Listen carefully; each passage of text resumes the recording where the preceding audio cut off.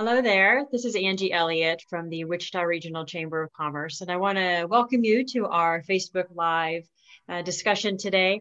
I'm the Vice President of Member Engagement and Small Business for the Chamber, and we feel really blessed to have some great experts joining us for today's conversation.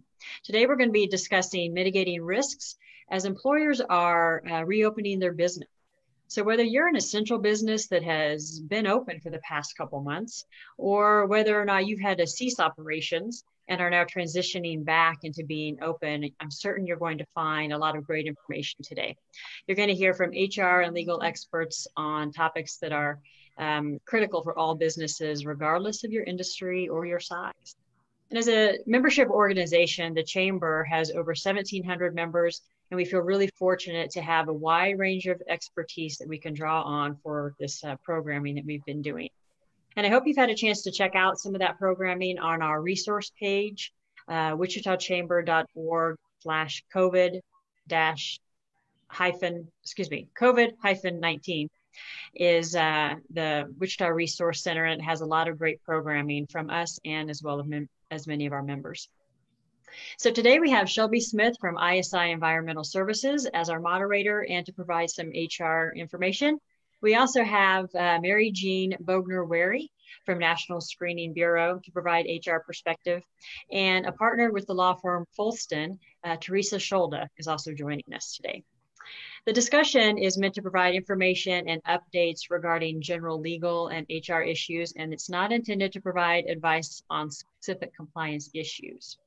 So to stay current with changing laws and guidance, please consult legal counsel for advice that's specific to your business.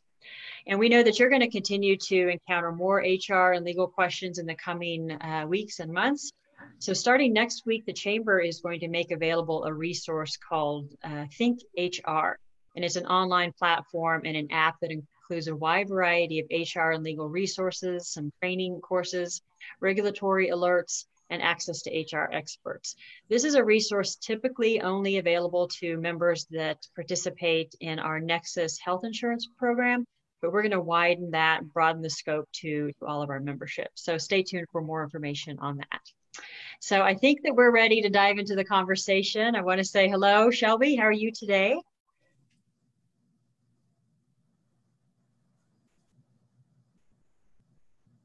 Oh, we've got you muted, I think. Sorry about that. Thank you, Angie. Thanks for having me here today, and I'm excited to be a part of the panel today and moderating the discussion today. Like Angie said, my name is Shelbye Smith, and I'm from ISI Environmental Services, and we are an environmental health and safety services company. So we work with other companies on making sure that they meet their compliance requirements. And I am responsible for all the human resources there at ISI. So I'm excited to be joined today by Teresa and MaryJean. And so I'd just like to take an opportunity to let them introduce themselves. So Teresa, how about you?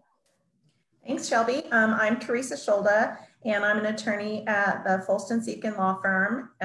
We are a full service law firm serving clients in a range of areas, both in Wichita, throughout the state, and the Midwest region. I am an employment lawyer. I've been practicing employment law throughout my legal career. I typically advise employers on compliance-related issues, and hoping that I can provide some helpful feedback today. All right, thank you, Teresa. All right, MaryJean, could you introduce yourself? Sure, I'm MaryJean Bogner-Wary with National Screening Bureau, and we have a goal to make every hire a successful hire for our clients. We provide background checks, drug testing, and right fit hire assessments to help with that goal. My official title is VP of Project Management. However, I get to do a little bit of everything, including interacting with our clients. And over the past several months, many of our clients have opted to hire remotely, and we've been able to assist them with that process by providing them with some electronic delivery and signature collection on their pre-hired paperwork. We also provide electronic I-9s, which has been especially useful during this time. And I would just like to thank the Chamber for having me, and I look forward to our discussion this morning. All right, thanks, MaryJean.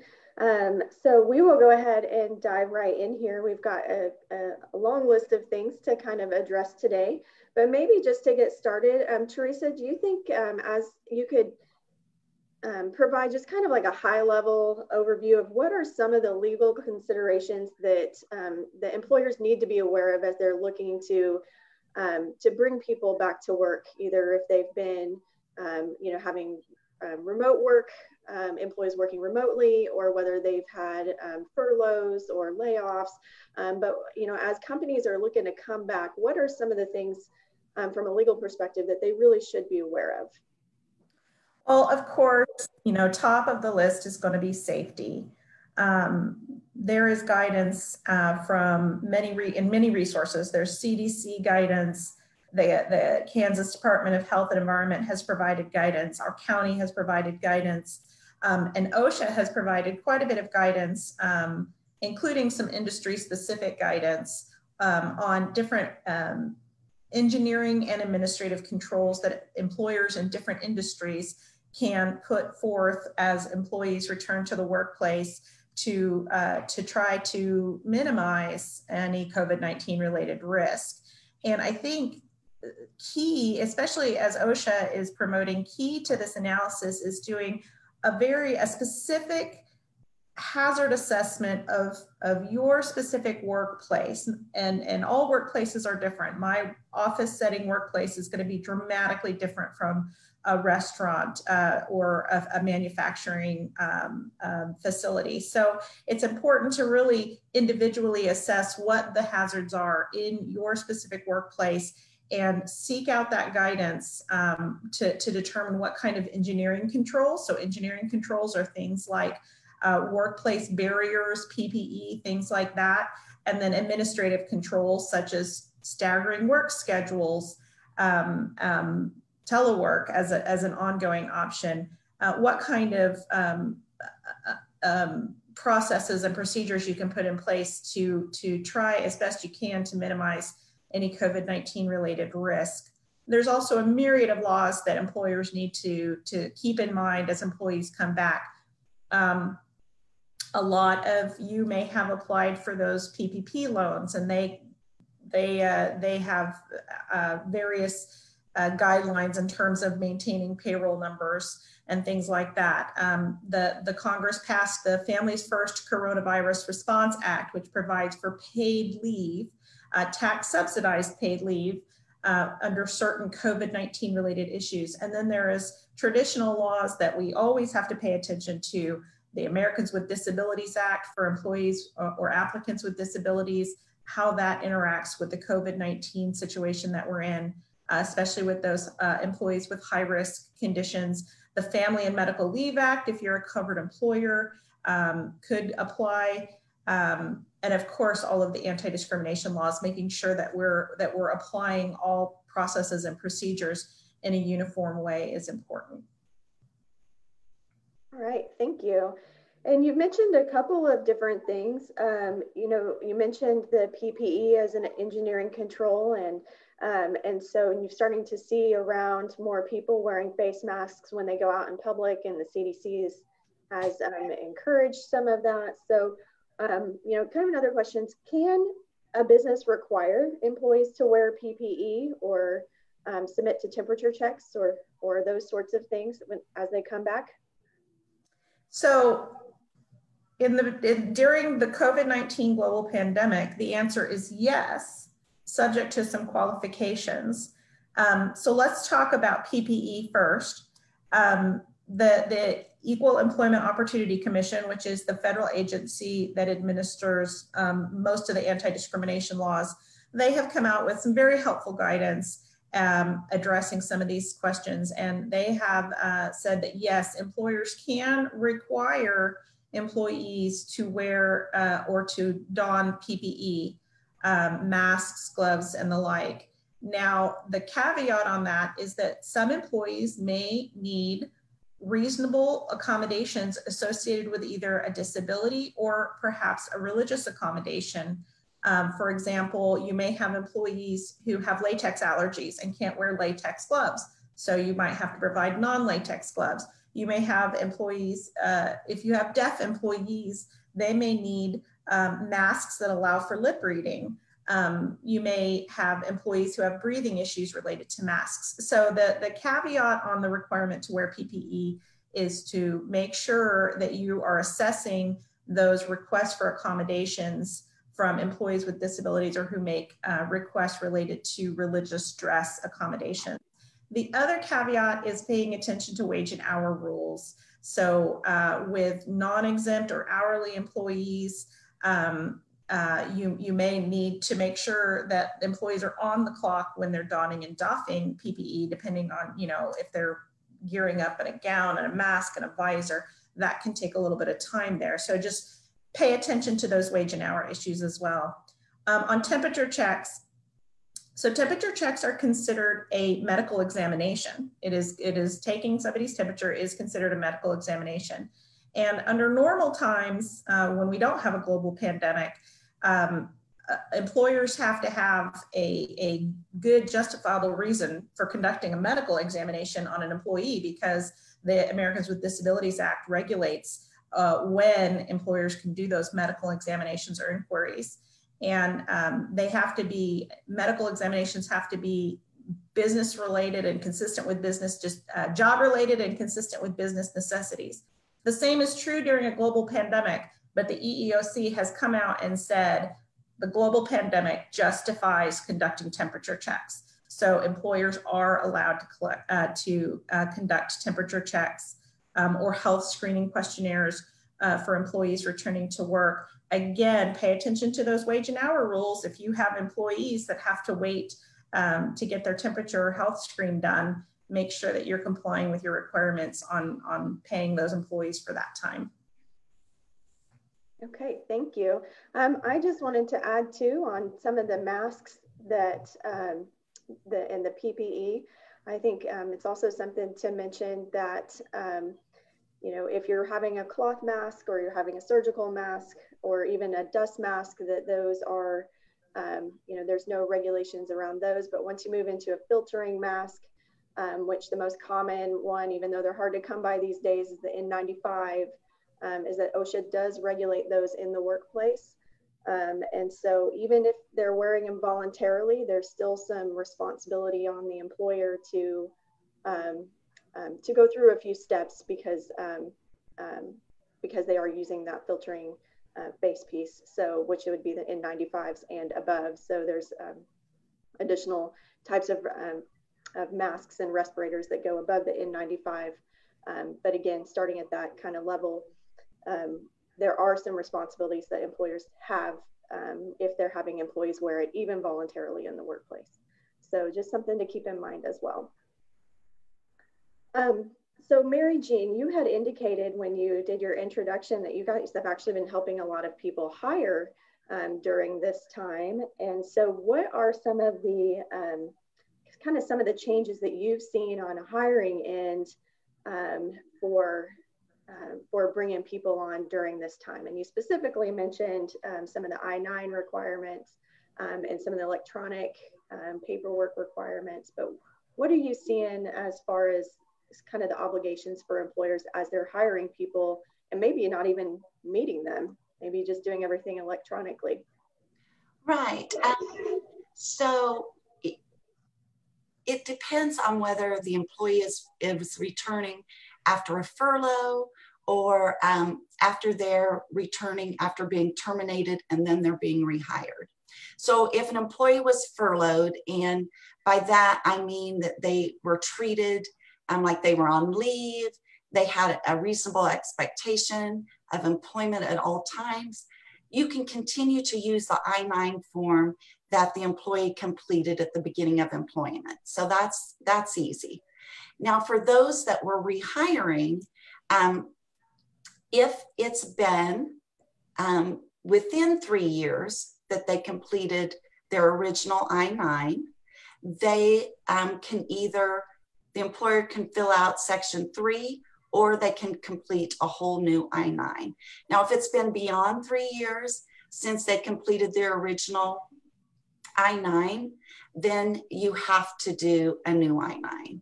And there's some guidelines, because not every case is real simple. If an employee's employment authorization status hasn't changed from their previous I-9, there's no need to gather additional documentation. You just provide the date of the rehire and any name changes in Section 3 and sign and date the form. Now, if their employment authorization has expired on the original I-9, then you have to re-verify the employment authorization in Section 3 and provide the rehire date. And if the previous Form I-9 isn't the current version, you'll want to complete a Section 3 on the current version of the form. If Section 3 was previously completed on their original I-9, but they're still within the 3 years when they originally were hired, you complete Section 3 on a new Form I-9 and attach it to the previously completed one. So there's lots of guidelines, and I want to refer everybody to the USCIS handbook. That's where I got this information. I'm a little spoiled. Our system, you just click a button that says rehire, and we go in and just fill in the information that it asks for. It really helps to make sure that we're completing the right I-9 and that kind of thing. So that's one thing that we're getting a lot of calls about in our office. So anybody who's dealt with I-9s knows there's a handbook and you have to read it carefully. And so MaryJean, the Department of Homeland Security deferred the requirement for employers to receive Form I-9 documents in person with new employees as a result of the pandemic. So is that still in effect? I mean, how are employers dealing with that if they hired somebody and who has solely been working remotely? What is their next step? Well, they did offer a deferment for looking at those identity documents in person, and you can do that by fax or email or over a webinar. And the main things to take away from that are that once that employee comes back, you have 3 business days to complete the in-person verification. The original announcement stated that the provisions are in effect until May 19th or within 3 business days after the termination of the national emergency. So we're quickly approaching that May 19th date. They do instruct employers to monitor DHS and ICE websites for additional updates and when extensions will be terminated. And when normal operations resume. So they may end up extending that date. And you want to make sure that if you've used this option, that you have to be hiring remotely. You can't have someone working in-house and verify online. If they're in-house, you need to collect the paperwork and view it yourself. And another issue that's been popping up with I-9s is that the identity documents may have expired and the worker has no way to renew, like say, a driver's license. And so what happens is they have their documentation for the I-9, but it may be expired. So the DHS has issued a temporary policy for that as well. So beginning May 1st, any identity documents found in List B that are expired after March 1st, 2020, and they're not extended by the licensing authority, they enter that in Section 2 as a valid receipt. And then the document information in Section 2, you just put the expired document, and in the additional information field, you write COVID-19. And within 90 days after DHS's termination of the temporary policy, the employer will be required to present a valid, an expired document. And once they do present that unexpired document, you just record the number and of the document as the document is actually presented, and initial and date the change. So that's what we're seeing with I-9s. It's happened quite a bit, especially with this expired document issue. All right, thank you, MaryJean. Sure. Kind of as people are starting to come back, a lot of people have been at home for different reasons and are now starting to come back.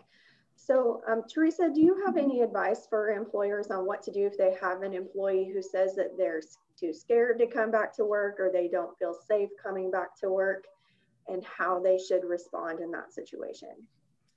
Yeah, I've got to tell you that that is the question we're starting to get them the most often now as businesses are reopening is, you know, I have employees who just say that they're scared. They think it's too soon to reopen and to come back out in the world. I think employers need to be cognizant of several different laws and how they interact with each other in answering this question or addressing this question. So I mentioned earlier a law that Congress passed called the Families First Coronavirus Response Act. That law applies to employers with fewer than 500 employees. So if you're a very, very large employer, it doesn't apply to you, but the employers with fewer than 500, this law provides for paid leave, tax subsidized paid leave, that will cover COVID related absences. So you can have employees who still need to stay at home for a COVID related reason. One of the reasons is if school or childcare provider interruption. So the schools have closed and they're, you know, schools, public schools anyway, are supposed to be finished in a week or so, but this law extends beyond the school year. And so if the summer programs are closed, if summer camps, summer daycare providers are closed, then employees may still need to stay home to care for their children. And so this law provides up to 12 weeks of tax subsidized paid leave for that reason. Now I will say this is just another kind of FMLA leave. So employers who already have the FMLA in effect, which are employers with 50 or more employees, this is just another kind of FMLA. So if you have an employee who's already used 4 weeks of FMLA, then they get the remainder 8 weeks for this COVID-19 related reason. So employers need to pay attention to that law. There are other laws too. The Americans with Disabilities Act. You can have an employee who says, I don't want to return to work because I fall into one of these high risk categories that the CDC has identified as being especially vulnerable to COVID-19. Well, that high risk medical condition may very well be considered a disability under the Americans with Disabilities Act, which means that the employer will need to engage in an interactive dialogue with the employee about whether or not the employee needs any reasonable accommodations. One reasonable accommodation could be continued leave from work. But there are a lot of other reasonable accommodations. If the employee has been successfully teleworking, can you continue to successfully telework? Is that a reasonable accommodation? And then all those OSHA related administrative and engineering controls, they can also be considered reasonable accommodations. So can you structure your work environment that will minimize or mitigate those risks that the employee is concerned about? Staggered work schedules, so not everybody is showing up at one time. Staggered workstations, barriers between workstations, heightened sanitizing and hygiene, paying attention to heightened hygiene. All of these things kind of double as both safety measures and potentially accommodations for those employees. And then the other big law that I just don't want employers to forget about is the regular old Family and Medical Leave Act, which applies to employers with 50 or more employees. I do want to note that the ADA, the Americans with Disabilities Act, it applies to employees with 15 or more employees. So if you're a smaller employer, you're still covered under a law that can be in play here. And then the Kansas Act Against Discrimination, which is the state counterpart, and it's the same requirements in terms of accommodating employees with disabilities. It applies to employers with 4 or more. So even the smallest employers have obligations here to work with employees with disabilities. And then the Family and Medical Leave Act allows employees to take leave if they have a serious health condition. If an employee turns in a medical certification from their treating healthcare provider that says this employee can't work because they have a high-risk condition, and I'm telling them they need to stay away from work, they may qualify for FMLA. Same is true if they need to care for certain family members. So if they say, my wife has a high-risk healthcare condition and she needs my help, again, they may qualify for traditional FMLA. So you want to follow your regular FMLA procedures. Give those employees the FMLA packet, rely on them to turn in their medical certifications, and then review the medical certification to see if they qualify. And if they qualify, they qualify. So I just want to make sure employers aren't forgetting about those other laws out there as employees are returning to the workplace. So you mentioned some of the high-risk conditions, people in vulnerable populations. I mean, how far can or should an employer go in trying to protect those vulnerable populations? For example, if you have somebody that's older, would that create issues for the employees, or something special you should do for them? What's the differences there if you've got somebody in a high-risk category? So I think you want to pay attention to what the employee is seeking and rely on the employee to know their own health and their own medical conditions and their own possible disabilities, and to seek accommodations or additional leave when they need them. You shouldn't speculate about what this employee who is in a particular age category, or who you know from prior conversations has a certain health category or health condition. You shouldn't speculate about what they can and can't do, or what they don't and don't need. You need to rely on those employees to come forward and tell you if they need some sort of special accommodation. I think there's a pretty big risk if you start to say, well, we'll let everyone under 40 show up to work, but you folks who are 40 and over, you need to stay home from work on this unpaid furlough. Well, that's a real big risk of age discrimination. Even if your intention is to be, that you're trying to protect these older workers. That's a big risk of age discrimination there, because it impacts these older workers.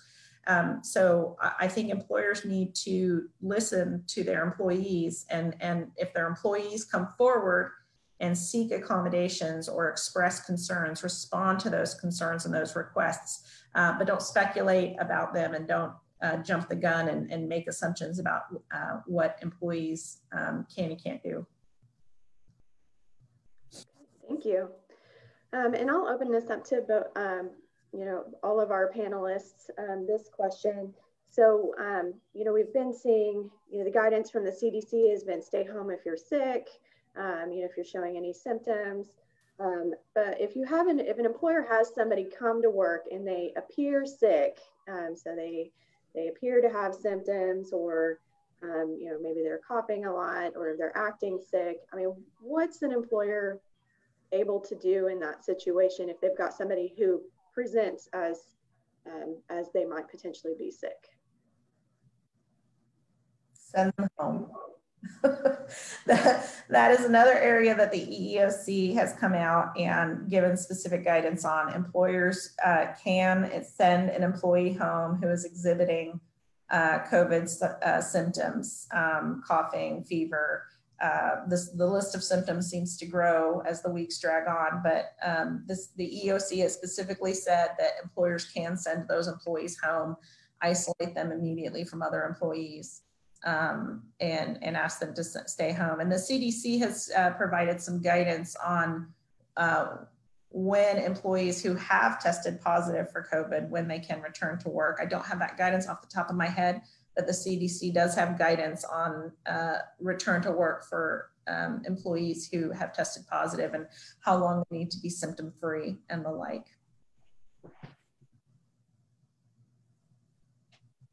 Okay.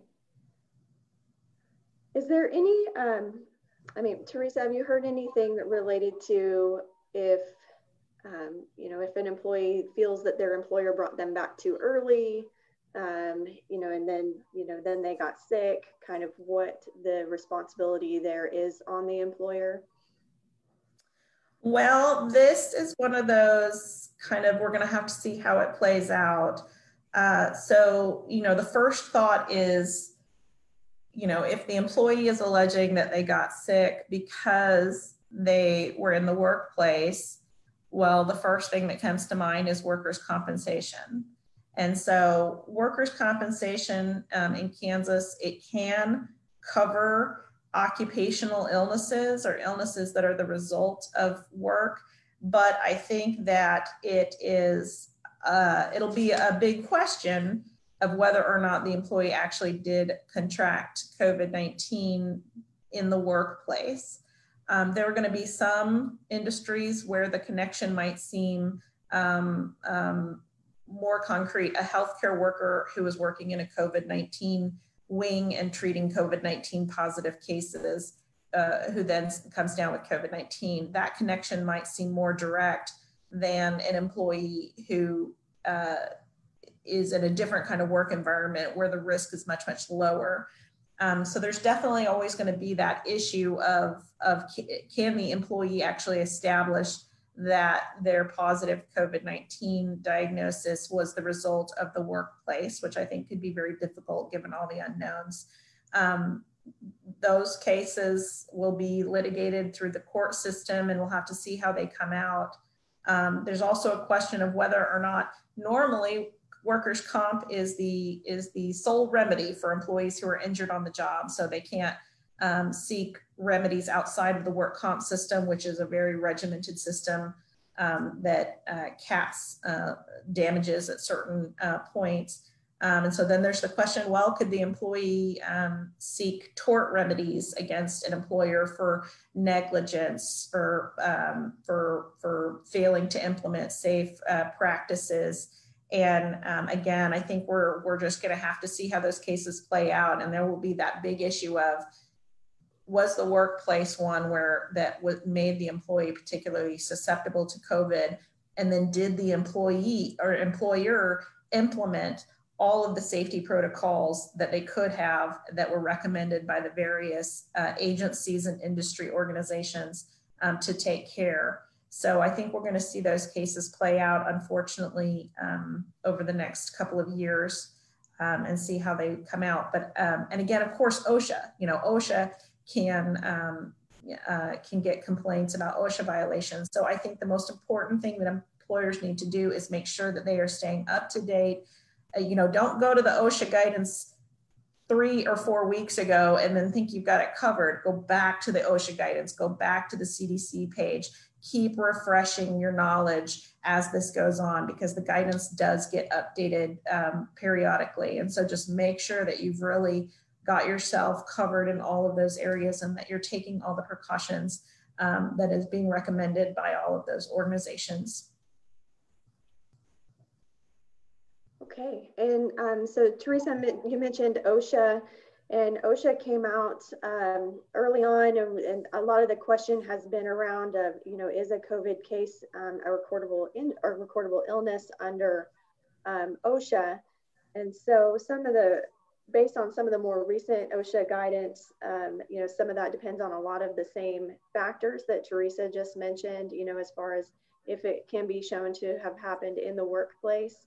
And is connected with the work. And so OSHA has also identified different risk levels related to COVID. And so kind of depending on where you would fall there, if you're on the low to moderate, there is not as much obligation to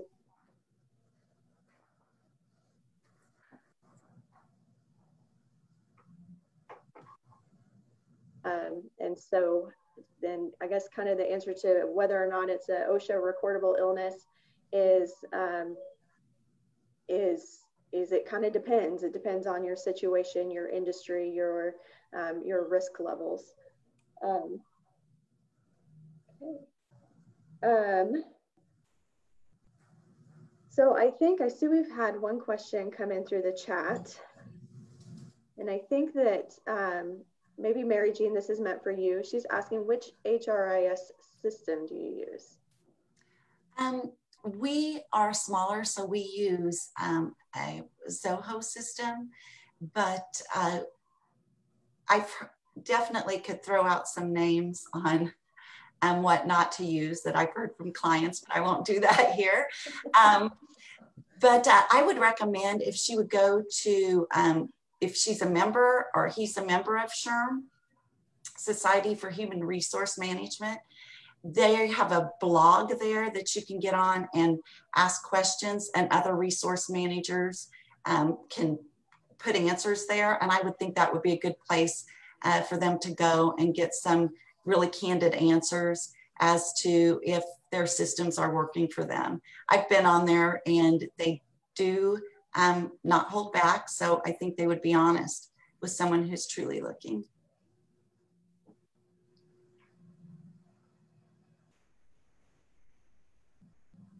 All right, thank you. Angie, have we had any other questions come through? I haven't seen any come through. So if anyone has any questions that have been spurred from what you've heard already, or if there's something that we haven't yet addressed, feel free to enter a question on the Facebook chat, and we will try to get to that.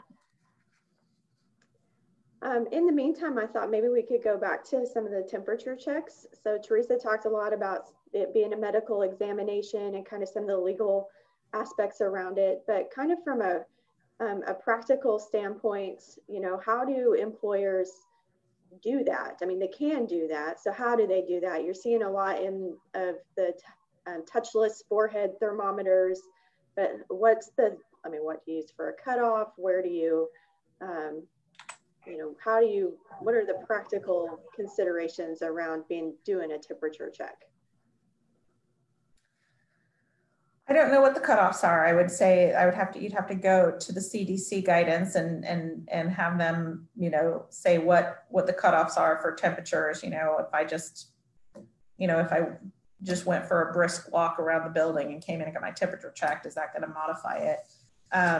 I do think that probably anytime you can have touchless health screening devices, that's going to be better. I do know that some of the organizations, you can hire nursing students or medical workers to come in and do your health checks for you, so you have a professional who knows what they're doing and knows how to take safety precautions. So those are some options as well. You might contact local nursing schools or nurse practitioner schools, things like that, to see if they have any help or guidance out there for resources for folks who know what they're doing when they come in and do these things and how to take precautions. Thank you. Well, and I've seen that the CDC, I think, defines a fever as 100.4 degrees. The kind of the difference with the touchless, I think, is that you probably don't get as high of a reading, and so kind of knowing what your device is doing and how it's reading, and kind of being able to make some judgments based on that as well, is something that we've kind of seen. And and obviously a lot of the guidance I'm reading is you can do these screenings, but we've all read, you know, the feedback that, you know, there's a period of time where people are completely asymptomatic but still contagious with this disease. And so, you know, doing temperature checks is not the end all be all to safe, hygienic workplaces where you're implementing other measures to ensure that, or to minimize as much as possible the risks associated with this disease. So I don't think temperature checks should be the last thing that you do. I think you got to make sure that you're doing other things as OSHA and the other agencies have advised. Okay, we have another question here. Can employers require employees to complete a health symptom survey, including travel history, exposure to other people with COVID, etc., before reporting to the worksite for the day? So yes, the EEOC has come out and has said that you can, especially with travel, you can require reporting of travel from particular hotspots. And you know, of course, some of the state orders have in particular talked about individuals who have traveled to the state from hotspots are supposed to quarantine themselves for a certain period of time. So yes, the EEOC does have guidance on that very specific question. You know, under normal circumstances, the answer would be no, but because we are officially in a global pandemic, the EEOC has said that you can do these kind of questions, but stick to the script. Don't start to ask outside of COVID-19 related issues. Don't start to try to delve into employees' medical history or personal life outside of what's relevant to the risk mitigation issues associated with COVID-19. And I think one thing to kind of be aware of too is that those are changing quite a bit. And so, so for Kansas, for example, if you go to the KDHE website, you can find their quarantine table, and they actually just this week made quite a few changes to it. They actually removed a few locations from the mandatory quarantine requirements, and then they added a couple recently as well. So just something to kind of be aware of, that that's pretty constantly changing, and you need to be looking at that pretty frequently so that you have the most up-to-date information. All right, Angie, was there any other questions? I think we've covered the ones that we've seen so far, but if people do have questions as they move into this, they can always reach out to us, and we will be sure to connect them over the next weeks and months with some of our members that have expertise in these different areas. Well, do any of our panelists have any final words of wisdom or encouragement you'd like to offer those that are watching? MaryJean, you want to start? Sure. I'm looking forward to businesses reopening and our economy being restored. I believe we'll bounce back better than ever. And I like to focus on positive changes that come about for the COVID-19. I know we all appreciate our health and our families and our friends a little bit more than before all of this started. And I want to thank you for having me. And I want everybody to have a safe day. Thank you. Teresa? My kind of parting words of encouragement for employers is to be flexible. This is unlike anything that any of us have dealt with. And so I would encourage employers to really weigh and balance all of the interests involved and to be flexible. You need to get up and you need to operate and you need to provide your services and your products. That needs to happen, and it needs to happen soon. And it's important to weigh that business necessity along with these legitimate fears and concerns that employees might have. And so I would just encourage employers to be flexible and to think outside the box and to just try to weigh all those interests as you're making decisions.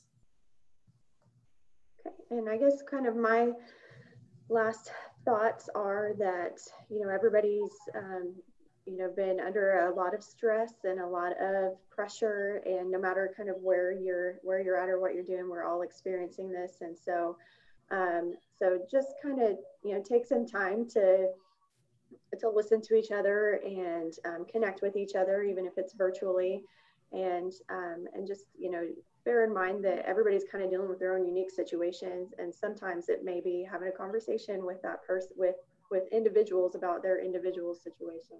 So I just really encourage, I like the flexibility that Teresa talked about, and everything's just a little bit different now, and we got to be looking at different ways of being able to do things. And I think we will get through this. I'm excited to see things starting to open back up as well.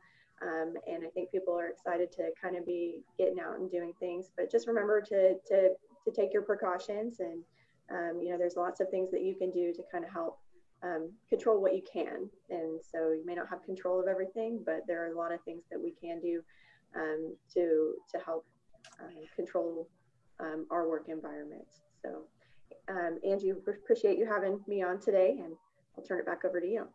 Yeah, absolutely. Thank you, Shelby. Yeah, as our staff have been talking with chamber members over the past couple months and just checking in and seeing how we can assist with them, this is definitely a hot topic and something that people are just needing a lot of assistance navigating through what's happening right now. So we appreciate Shelby, Teresa, MaryJean, all of you, your expertise. I know you're incredibly busy, and it's taken some time to prepare for this and to dedicate to the live broadcast. So we really appreciate your time today. And also want to thank those of you who've joined us live on Facebook, or we're going to watch it later on. You can find a wide variety of information, as I mentioned before, on the Chamber's Resource Center, which is wichitachamber.org/COVID-19. And we will have a link posted this session as well. So feel free to send that to the people you think would benefit from that. And just a reminder, as I mentioned before, next week, we're going to have more information about the Think HR online platform, and hope that we'll have a lot of people being able to take advantage of that resource. So feel free to reach out to the Chamber for any questions you may have. We have, as I mentioned before, a lot of members who have expertise in different areas, and that's our job, is to connect you with the resources and information that you need. So thank you again for joining us, and have a great day.